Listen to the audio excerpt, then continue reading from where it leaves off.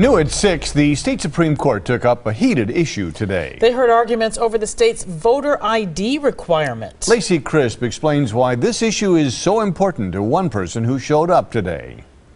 The Supreme Court justices grilled attorneys from both sides today. The justices will now decide if the voter ID law prevents people from voting or if it prevents fraud. Why was it important for you to come today?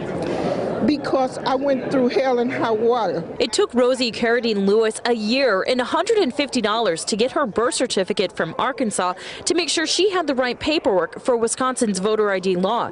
She listened as attorneys from both sides pled their case in front of the state Supreme Court. This law is not an additional voting qualification.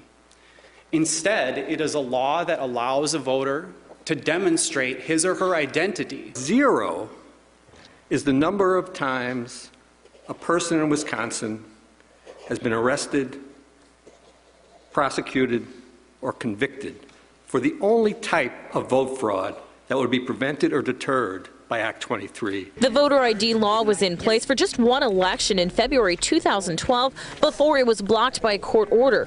Plaintiffs argued the law will make it impossible for some to vote and that the legislature doesn't have the authority to pass the law.